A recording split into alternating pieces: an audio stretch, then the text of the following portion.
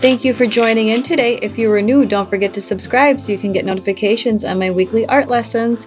Today I have a marker review, and these are ILLY alcohol-based markers, and one of the main reasons why I picked them up is because on the little packaging there it actually said that they were supposed to be like higher artist quality, and they were very inexpensive. They were only like $10 or $12 at Target.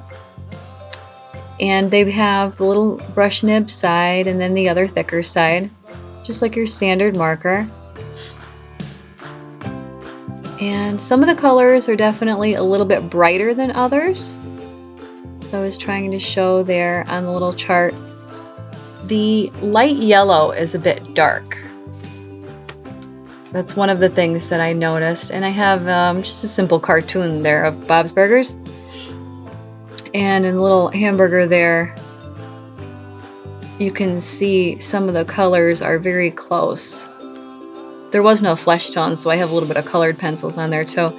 But yeah, right there, that is definitely dark. It says lemon yellow, which again, I'll show on the cap the difference.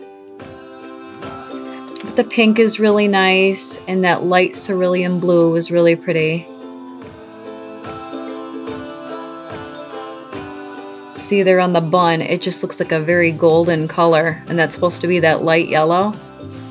It could definitely be lighter, but that's okay. That was the only one that was a little disappointing. But overall, even in the hair, a little gray and black, they definitely layered nice. You can see right there how bright the cap is with the yellow. It's definitely not that bright in person.